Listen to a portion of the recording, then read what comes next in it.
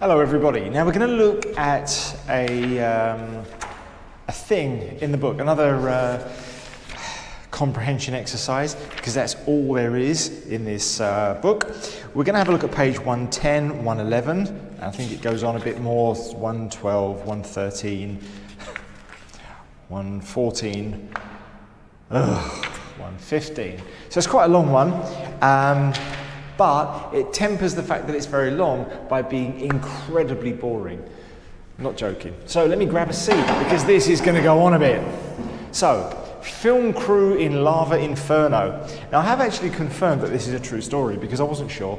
I looked it up on the IMDb, and the people who wrote this, they really did. They really went out there and filmed, tried to film this footage. And you know, these were intelligent guys. These were guys who understand science and technology and helicopters. And they flew into a volcano, and their helicopter crashed because they were stupid, which sort of makes me laugh. Anyway, so we're going to have a look at this film crew in lava inferno. And the funniest thing about this is they almost died getting this footage that was never used. So they almost died for nothing. So, have you ever wondered how film crews get such close-up shots of natural disasters? How do you think they get close-up shots of volcanoes? You're about to find out. Bet you can't wait. You're on the edge of your seats. So I'll read through, and then you can do the questions. And then we'll do some more. And then we'll do even more. God, this goes on a bit. I forgot how much this goes on. All right, let's just suck it down and let's get on with it. Film crew in lava inferno. Few things in nature match the forbidding power of a smoking volcano, threatening to unleash massive destruction with a terrifying roar and rumble. Its sinister might has become a potent symbol for movie makers. During the filming of Sliver in 1992, director Philip Noyce dispatched Hollywood film cameraman Michael Benson, 42, and Chris Duddy, 31, to Pu'u in Hawaii's Volcanoes National Park to capture a steaming volcano in action. If you've never seen Sliver, you've probably never even heard of it. It's a weird movie about a guy who watches other people through cameras around this apartment block. It's got nothing to do with volcanoes. There's no volcano in the movie at all. So what we've got is this director who's making a film that I think is entirely set inside this one apartment, and we're on apartment block, and he thought, oh, there's a volcano, a life-threatening event. Let's send these guys. So I don't know what they did, lose a bet, or if one of them was sleeping with his sister or something, I don't know. But he sent them on a perilous journey to record footage that he didn't need. I don't know what the background of that is. Madame Pile. Benson, a veteran of films such as Patriot Games and Terminator 2, also worth noting, neither of those have volcanoes in them, was a seasoned professional. He was also superstitious. Local folklore told of a fearsome goddess named Madame Pile who lurked within the volcano's fiery cone. Oh dear. She was reputed to be very fond of gin. I'm sorry.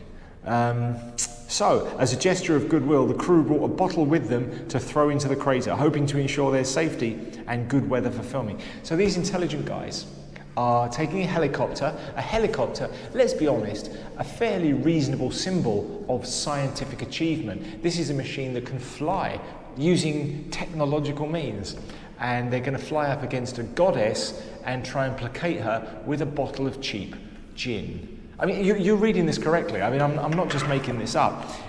This is the level of intelligence that they're dealing with here. On the morning of Saturday, November the 21st, they hired pilot Craig Hoskins, 34, not that that's relevant, and his Bell Jet Ranger helicopter and flew from Hilo Bay Airfield to, I'm not even going to try and pronounce that. The weather was damp and foggy and showed little sign of clearing as they approached the ash-strewn summit. Below, a steaming, bubbling cauldron lurked within a jagged, disfigured peak. Corrosive, choking gases, venting from the glowing lava pits inside the massive crater, cast thick clouds over the volcano, making it almost impossible to see. You don't look at this, do you? You don't think, a bubbling volcano, horrendous danger, clouds of corrosive smoke that burn up everything. You don't think, ooh, let's pack a sandwich and let's go and have a look at that. You just, I don't know what is wrong with these people. Even in the relative comfort and safety of a helicopter, this is a Bell Jet Ranger. It's made of plastic and fiberglass. The windows are made of this really thick, not much stronger than this. So in the relative safety of the helicopter, the fumes caught in the men's throats. Oh my God. Oh God. So they're flying around inside the safety of a helicopter as if the helicopter is sort of straining out these gases, and it says it's making them cough. So they know they're in danger. They made their first pass over the rim. Benson lobbed the gin bottle into the crater. Oh well, we've thrown in some gin, it'll all be good.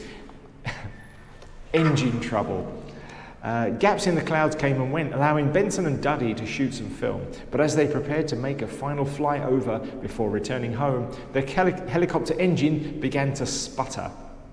Hoskins, wide-eyed with alarm, wrestled with the controls, desperate to avoid landing inside the steaming crater, but he was fighting a losing battle, and the craft was heading straight over the rim.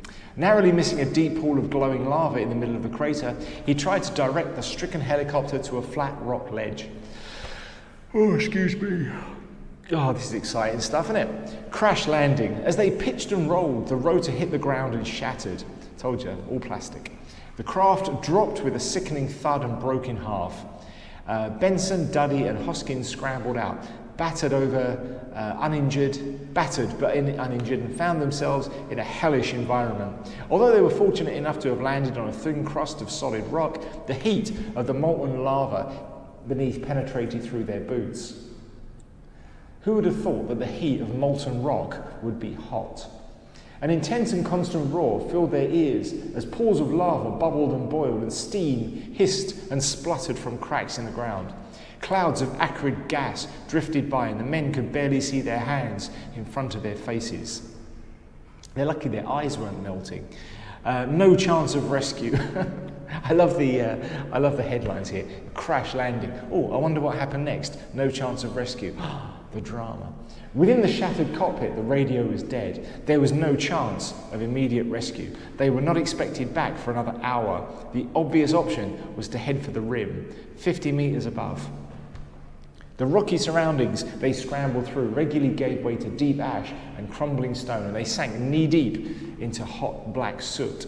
After about 15 minutes, the three had climbed halfway up the slope to the top, but could go no higher. The rock ahead rose to 45 degrees, then jutted into an overhanging rim that looked almost impassable. Wow. Radio repair. See, now they're making it sound like no chance of rescue, radio repair. I wonder what happened next. It seemed impossible to get out without assistance, but all three knew that no one would see them in the crater. Hoskin had one reckless idea. He would go back to the helicopter and try to repair the radio. Benson tried to persuade him not to return. Oh, God, I'm so excited. Since the craft was enveloped in poisonous choking fumes, but Hoskins knew he had no option. Wrapping his shirt around his face to keep out the worst of the acrid air, he returned to the helicopter. Wow. Okay, I'm going to give you some time to answer the questions, and then we'll come back and we'll go through what I think are the answers.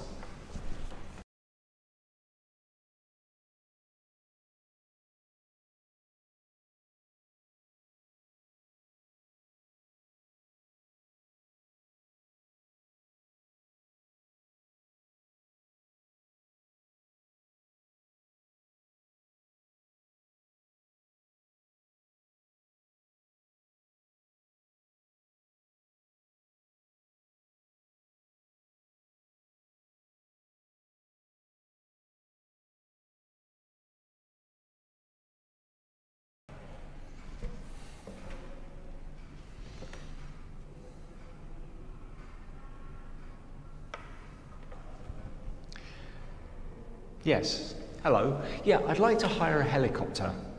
Yeah, we're going to go and find a volcano. No, it'll be perfectly safe because we'll throw some gin into the volcano. Yeah. Hello? Hello? Oh, he hung up. Okay, explain forbidding power in your own words. Well, obviously that's in your words. In my words, it means a great deal of power. Power so powerful that it's irresistible. What was the name of the volcano and where was it? It was Madam Pele, and it was somewhere in Hawaii, in Pu'u, something like, I don't care. What kind of person is a seasoned professional? A professional, obviously, someone who knows what they're doing, somebody who is very businesslike, somebody that's not an amateur. Obviously, professional, the opposite of that is an amateur, someone who's not doing it and getting paid. The professional literally means you're getting paid. Seasoned means you have a great deal of experience. So this is someone who knows what they're doing. What is the noun derived from reputed? Reputation, obviously. On what date did this accident occur? I'm sure it's written there somewhere. During the filming of Sliver in 1992, November the 21st. Sunday. Saturday, sorry. Oh, okay. You shouldn't, see, according to Jewish law, you shouldn't be working Saturday. So, there you go. Now you know. They were in relative comfort and safety. What is this compared to? Relative comfort and safety inside the helicopter, relative to outside the helicopter. Other words, inside the volcano. Brilliant question. What evidence is there that cameraman Michael Benson was worried about their safety? That's a good one. Michael Benson. Shoot some film, blah, blah, blah. Crash landing.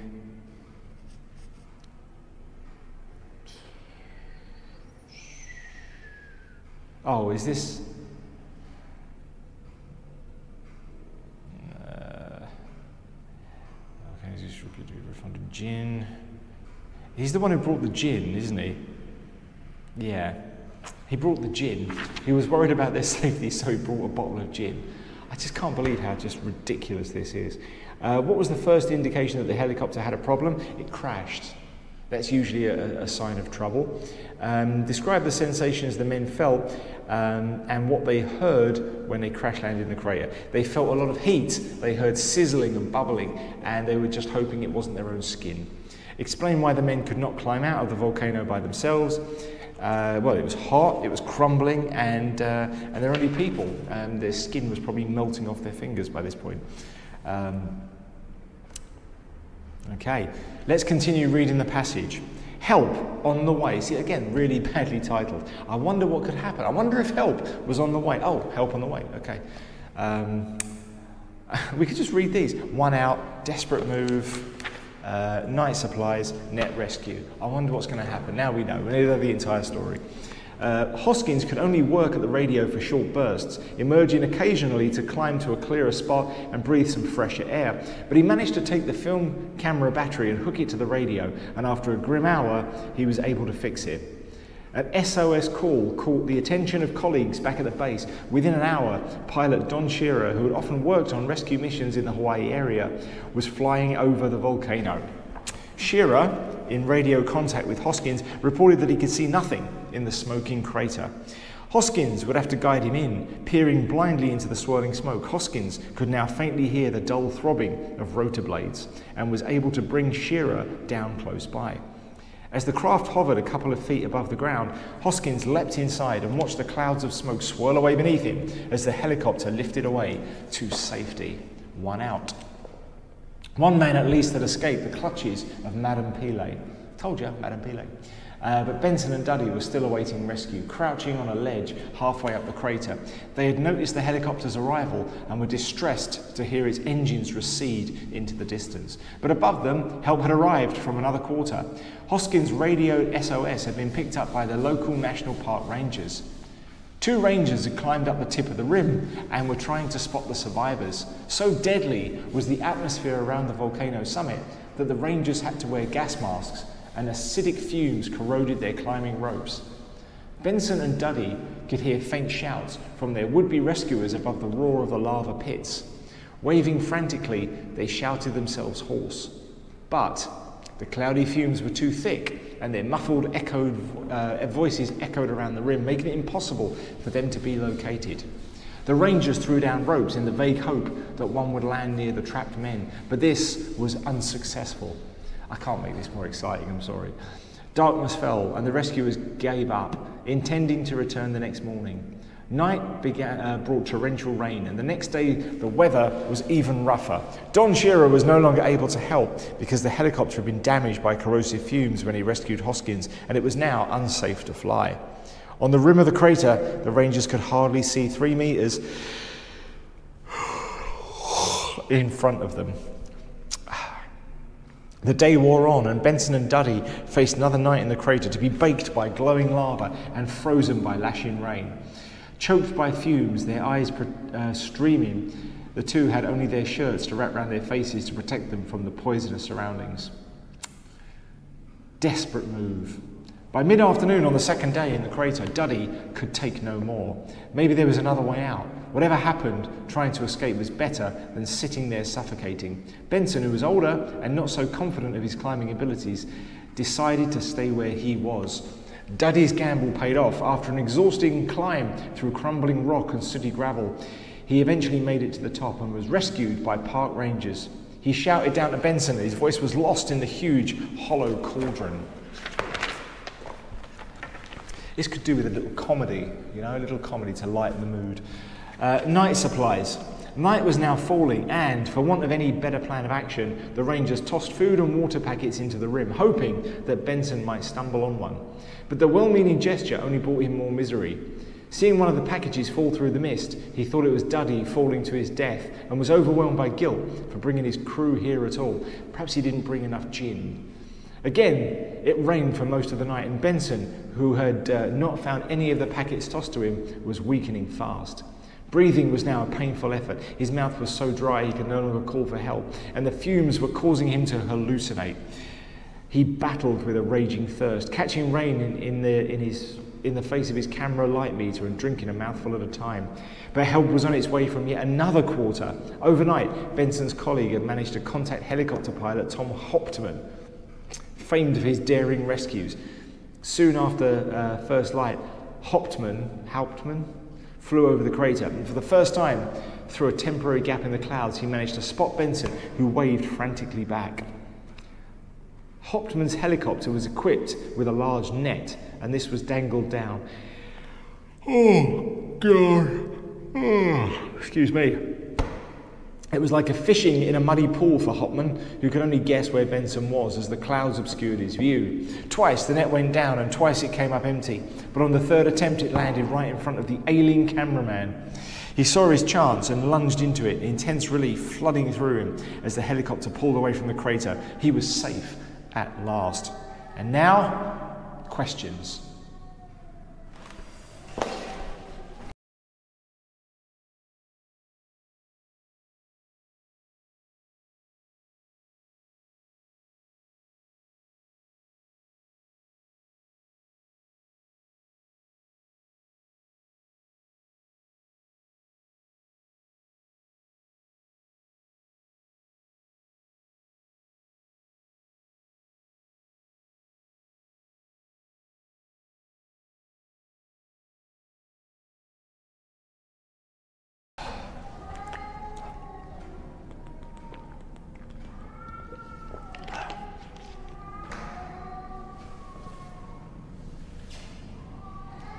Sounds like someone skinning a cat. Right, questions. Number 11. Why did Benson feel guilty about the accident? I'm going to assume it's because he didn't bring enough gin. Because he killed everybody. List 2 problems the fumes caused on the second night. They were getting very hot, they were poisonous, they were stopping the helicopter coming there, they were killing people, they were choking to death, etc. List 2 problems, sorry. Explain how Benson was rescued. I can't remember. Wasn't it by the things, the Rangers? The Rangers threw down ropes. Something like that, I don't care. 14. For each of these words from the passage, give one word or short phrase which has the same meaning. Dispatched, killed. That's actually true. Dispatch means to send out. So I can dispatch a letter. I can also kill somebody, and that's called dispatching as well. Penetrated, one word. A synonym of penetrate is, can't think of a single word there. Penetrated, intruded, cut into, broke into, enveloped, surrounded, recede, to pull back, to go away, to drift, to go out.